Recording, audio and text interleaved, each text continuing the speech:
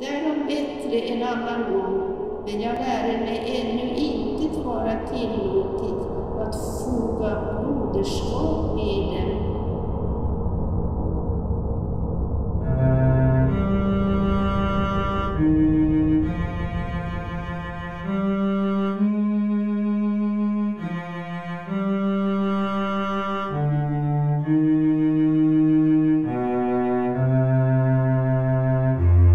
This is a film about Emanuel Swedenborg, Messiah to some, madman to others. The story of kings and queens, angels and devils, science and religion, heaven and hell.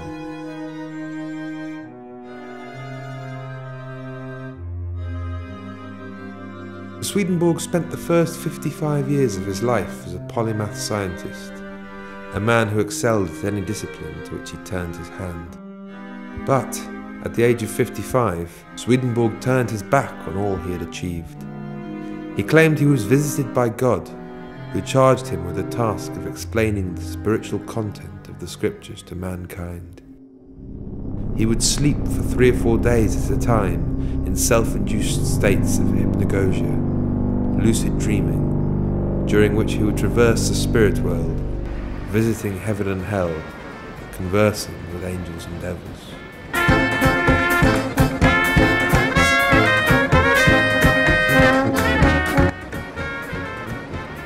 Swedenborg outlined a new moral consciousness, a brand of esoteric Christianity that, through the practical wisdom of its message, earned him the title the Buddha of the North. His vision for a heaven on earth sufficiently stirred the poet William Blake to write the words that became the well-known hymn, Jerusalem.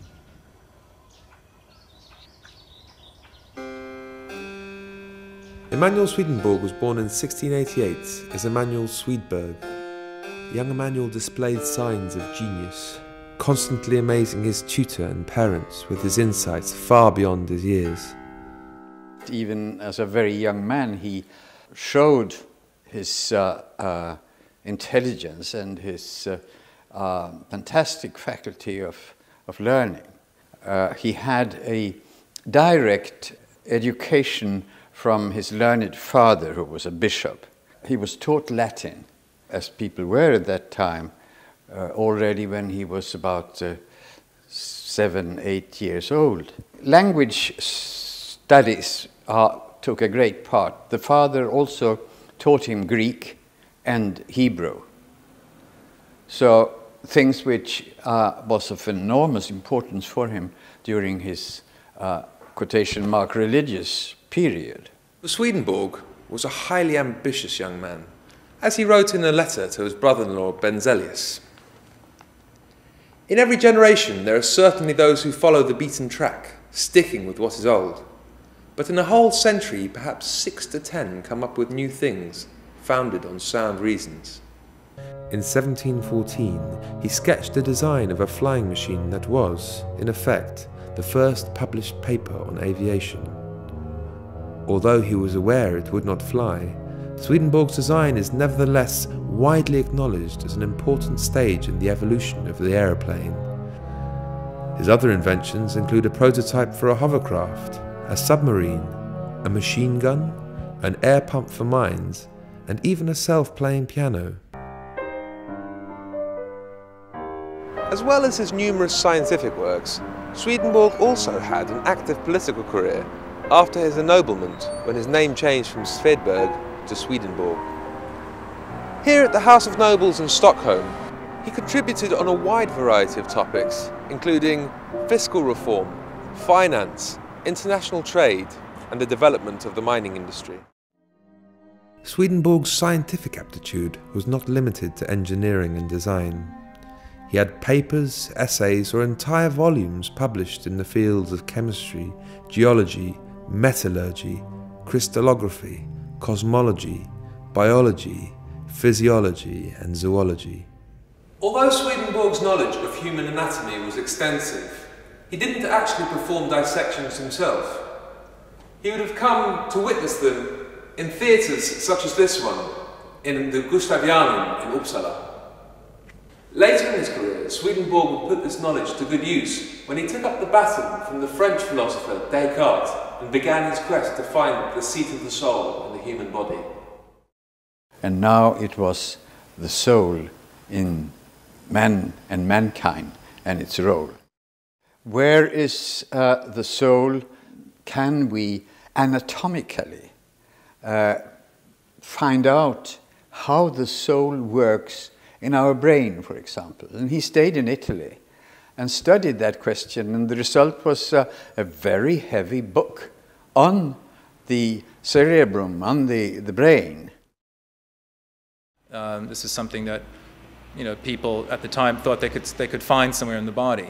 Descartes famously believed the soul was in the pineal gland, which is this bit that the Hindus knew about quite a bit earlier than Descartes, because they talked about the third eye. Swedenborg, I don't think he knew quite about that in that sense, but he was following Descartes' lead in the notion that the soul somehow resided in the pineal gland. Strangely enough, the pineal gland is important for other reasons too, because it produces melatonin, which is something that's involved in the production of serotonin, which is one of the neurotransmitters. So it's a very important gland that is key to how consciousness operates. So I think you could see Swedenborg as someone like perhaps Goethe a little bit later on, as someone who was able to combine spiritual pursuits with scientific ones and not feel that they were diametrically opposed. This was an idea he explored in his later scientific works, starting with what is regarded as his great philosophical labour, a magnum opus called the Principia. The Principia was no less than Swedenborg's attempt to explain the universe. It was the summation of his life's work thus far. It was an attempt to explain how the finite world was created from the infinite. It was philosophy, but not in the metaphysical sense of the word as we understand it today. More and more his thoughts were elsewhere. Swedenborg had begun to question his ambitions. They appeared arrogant to him, a repulsive form of self-love. He was showing signs of cracking under the weight of his own immense intellect. His final scientific work, which he was never to complete, was his most ambitious yet. Entitled The Animal Kingdom, it was planned as a kind of encyclopedia of the relationship of human reason to the divine, a summation of his religious, philosophical, medical and psychological knowledge. He wanted to show how God was present in the way our bodies function, how the intake of breath mirrors the inflow of the divine. The foundations of his future labours were laid here, and his divine calling was just around the corner. The first signs of Swedenborg's impending religious crisis came in 1743, when he was already 55 years old. He left Stockholm on the 21st of July, and as was his habit, began keeping a journal of his travels. It soon becomes evident that all was not well with the great scientist. He began to wonder what there was left for him to do, and noted that he began to feel a wakeful ecstasy almost continually, describing himself as inwardly content but outwardly distressed.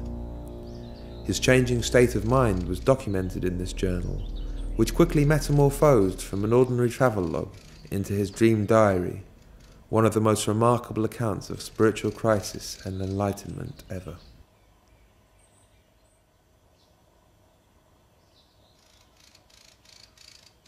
The turning point came when Swedenborg was eating a meal when the lights grew dim and the floor appeared to be covered with snakes, frogs and other reptiles.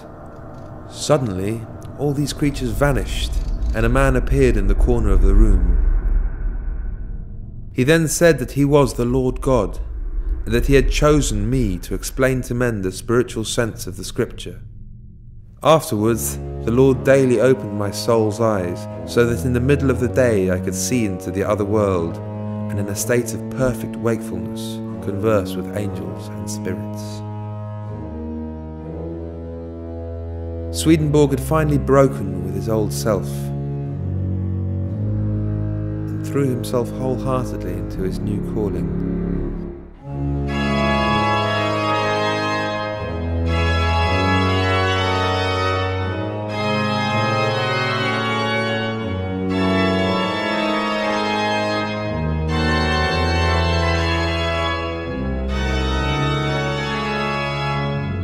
He was to spend the rest of his life commuting between these two worlds, recording his experiences with meticulous detail. What he wanted to do in science, I think that's what led him to what he did in his spiritual, religious, or mystical pursuits. I think the same thing drove him. What he realized is that he would not be able to achieve what he wanted to achieve, to get where he wanted to get, if he continued practicing the science that he did, and he needed to make the next step. He needed to cross over into the next thing. I don't think suddenly he thought, oh, that's all rubbish, and I have to do something completely different now. So I think there's a gradient. I mean, clearly his what he did was different. He was no longer, trying to understand the brain, or trying to understand cosmology or the structure of the universe or how it began and all that. But that, in a way, prepared him for what he considered these deeper pursuits. This is quite a claim, to have unfettered access to the spiritual world. But what makes Swedenborg so fascinating is what resulted from his claims. He either reported or constructed, depending on your view, an entirely new theosophy, a version of Christianity that is quite radically different to what came before it.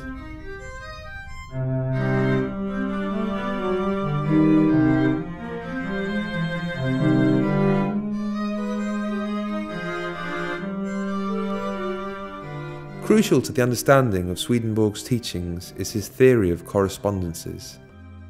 He believed that everything in the material world, down to the smallest particular, corresponds to its counterpart in the spiritual world. It is a kind of cause and effect, where the material world is the effect and the spiritual world its cause. Swedenborg teaches that the entire universe derives from a single source, a divine love that flows through all. Since everything is composed of this love, it follows too that humankind is made of it.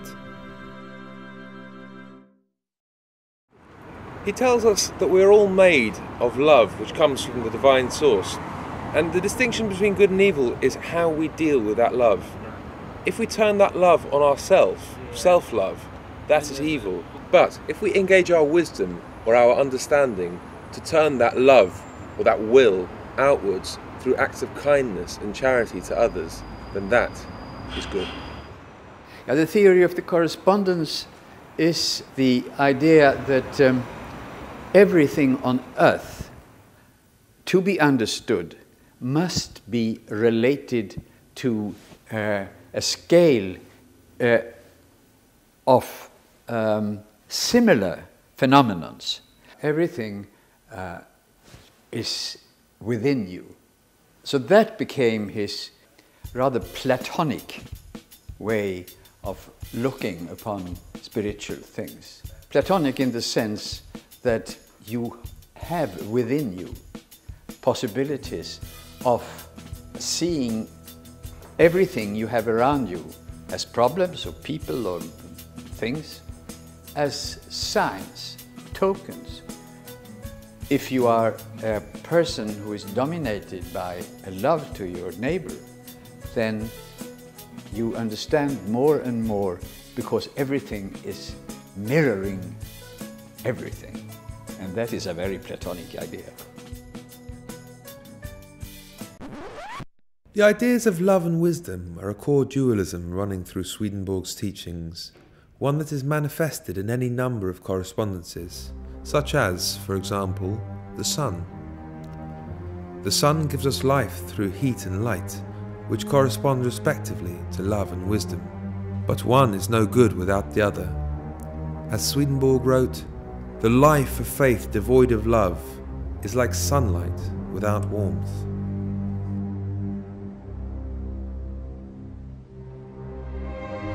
The world is always under influx in Swedenborg's system. It's always being infused by this creative power and potential of love. Love that wants to replicate itself, that wants to reproduce, that wants to return to its source. This is sort of one of the main messages in Divine Love and Wisdom. And because of this desire, nature is a vast pattern of interconnected uses. Everything is useful for itself. He describes the creative power of nature as a force that's flowing and The stones desire to be plants, the plants desire to move and approach the animal, and all along there's a thrust towards the human. I think his theology marks a shift, a break with this kind of mechanistic view of the world, and is a deliberate, organic view of mind and matter. Dualism is the first way in which Swedenborg's teachings broke from conventional Christianity, where it is advocated that salvation is found through faith alone. Such a position obviously condemns unbelievers to damnation. For Swedenborg, it was enough that we all come from the same source, and that as long as our actions are good, then our souls will be saved. This little summer house is the last remnant of Swedenborg's beautiful garden. He really loved this place. It provided him with a great deal of inspiration. It is easy to see why. In his doctrine, flowers correspond to wisdom, and fruit to love brought to practice. There's also a common foundation of influx behind nature that's constantly flowing, this constant source of love that is always emphasized again and again in Swedenborg's work as being from one source, from one thing. The higher up you go, the ladder of appearances, the closer and more interconnected things are with each other, which of course has an interesting environmental implication. In many ways, the idea of correspondences make the scriptures more palatable to a modern audience. During the Enlightenment, progress made in the fields of astronomy, geology and physics made it impossible for any man of science to believe in the literal version of the creation. Swedenborg saw it not in the literal sense, but as an allegorical tale. An allegorical tale describing man's spiritual regeneration. Swedenborg was a religious radical. First of all, Swedenborg starts from the premise that God is love. God is love and He's wisdom. A God whose love can't condemn anyone. According to Swedenborg, you're not sent to heaven or hell by God. You choose your own destiny. It's up to human beings. Swedenborg says that a God whose love wants people of all kinds, everyone, whatever their outward religion or lack of it, to be part of heaven. You only go to hell if you want to. And that was a revolutionary doctrine at the time.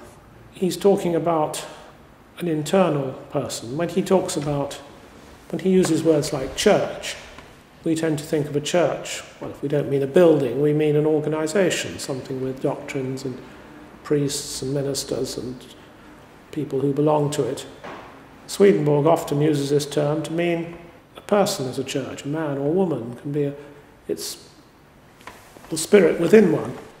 Many of Swedenborg's visions came to him when he was in the state between wakefulness and sleep known as hypnagogia or lucid dreaming, which he was able to self-induce through controlled breathing.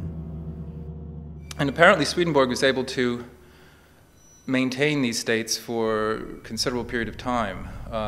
There's a few of his accounts of it. It seems like he was in it for about 12 hours, which sounds remarkable and sounds rather like a trance state as well. But I think it differs from trance in the sense that he was paradoxically wide awake and sort of dreaming at the same time. And it was during these states that he took his journeys to heaven, hell, and the other worlds. He had been practicing a variety of different sort of mystical exercises based on the ideas of the Moravians. These had to do with breath control, long periods of meditation. There was elements of autoeroticism in them as well. So if you read these sorts of things, it wouldn't be surprising that at some point someone doing them for long periods of time, day after day, would perhaps go off their rocker for a minute.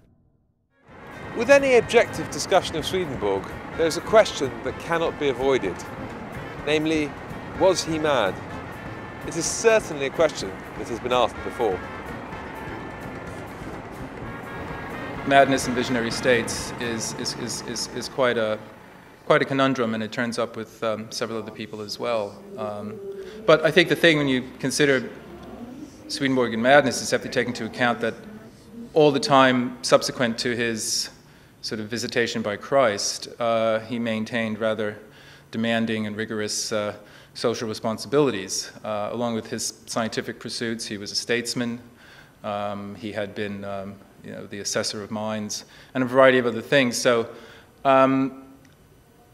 if he was mad, he was able to control it to some degree, because he was able to get on with all these other things that would have been demanding to a perfectly sane person. Swedenborg wore quite a few hats, and he wore them all rather well.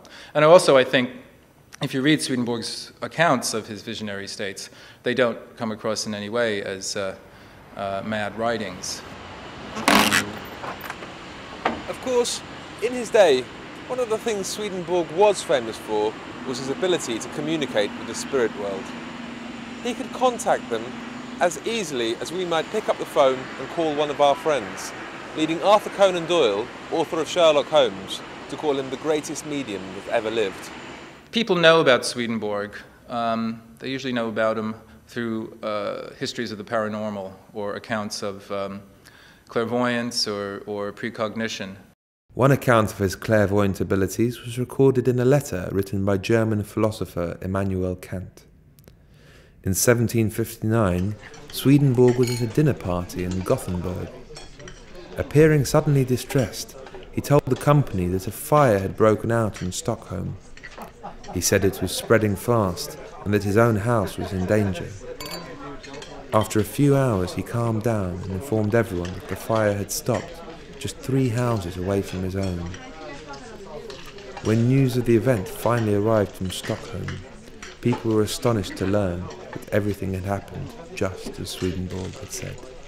Other examples of Swedenborg's sort of paranormal abilities have to do with him being able to communicate with the dead.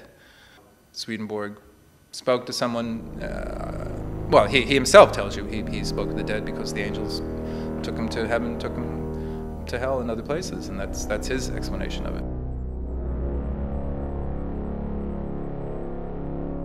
Swedenborg's teachings were regarded as highly controversial. He was accused of heresy, and the Royal Council of Sweden, in their own words, totally condemned, rejected and forbade the theological doctrines contained in Swedenborg's writings. Despite this, Swedenborgianism began to catch on, especially in England. As Swedenborg wrote everything in Latin, his readers initially were largely educated males in Western Europe. So the purpose of a society devoted to translating these books into English would mean they would be opened up to anyone who knew how to read. The Swedenborg Society dates back to 1810, and it was founded by a group of men in London to translate, publish, print and sell mainly the theological works of Emanuel Swedenborg. This was not the first attempt to publish Swedenborg's works in English. That had been going on certainly in Manchester since 1782. In 1787, 15 years after his death, the new church was founded in London and grew fast. Missionaries were sent to America and Africa to spread the word. It's certainly true that people who read Swedenborg, or some people who read Swedenborg, did form organised denominations. There's no evidence that Swedenborg ever advocated the founding of a church or a denomination. He certainly didn't attract followers. What he advocated was private spirituality coupled with an active life in the world. He's a bit early for the social movements concerning the poverty resulting from the Industrial Revolution. He comes a bit before that. He's also a little before the great movement against slavery, which came at the end of the 18th century. But I think it's significant that some of his early followers were involved in these movements. Equally important was Swedenborg's impact on the worlds of art and literature. I think when you think about Swedenborg's influence in the 19th century, and you begin to pay attention to the different romantic moments that unfolded in France and Germany and England and then later on in the US, it quickly becomes apparent that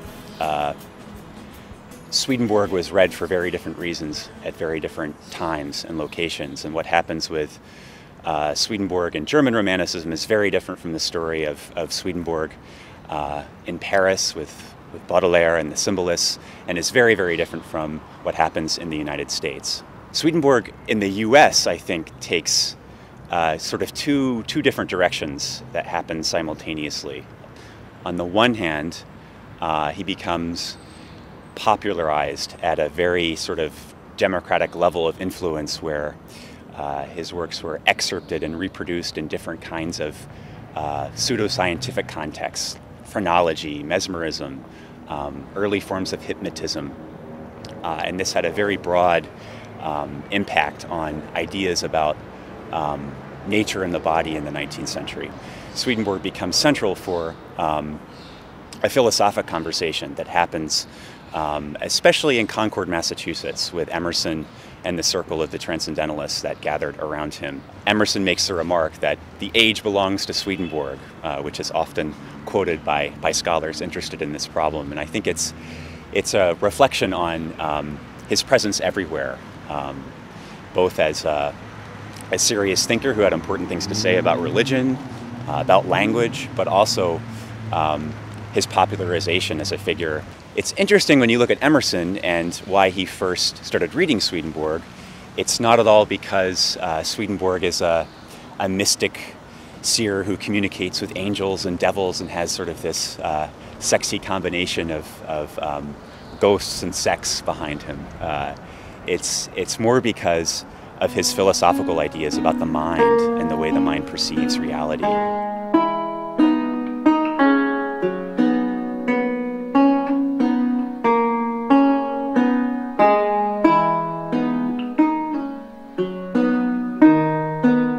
One of the ways that I found into Swedenborg was through recognizing, becoming aware of his influence on symbolism, which was one of the major art movements of the the second half into the late 19th century.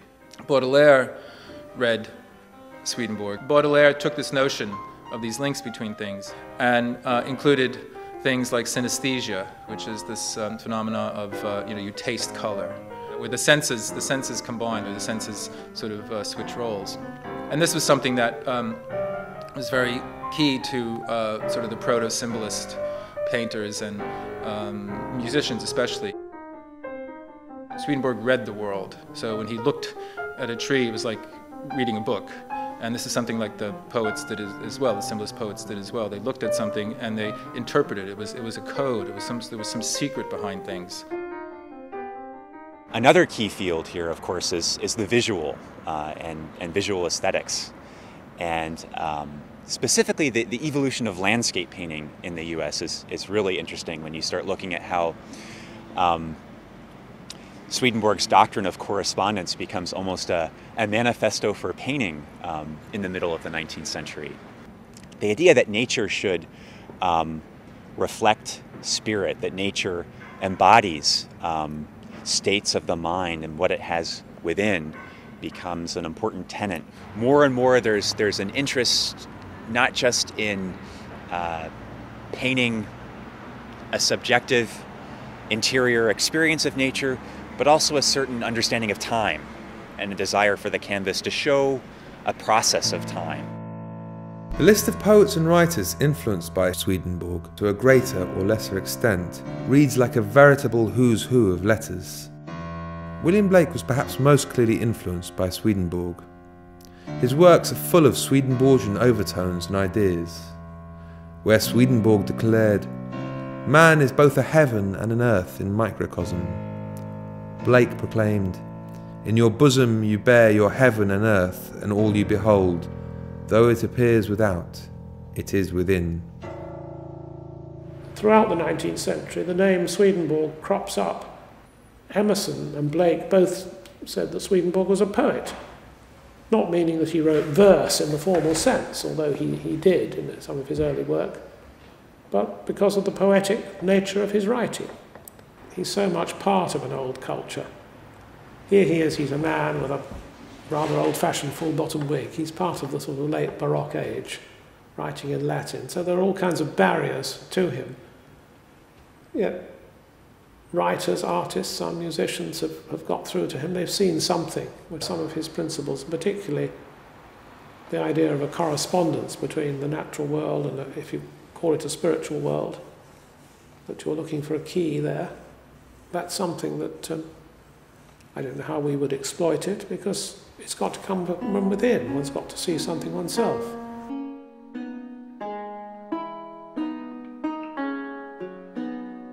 He was one of the great explorers of the inner world, and it's something we all should spend our time trying to get better acquainted with.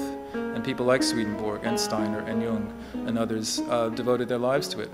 And by trying to understand what they did and trying to assimilate the insights that they had, I think it can enrich our own lives and understandings of ourselves. Where is heaven? Where is love? How shall I find love? It's not here, it's not there. It's you who formulates the necessary conditions for happiness and for love. That's something which people today understand very easily.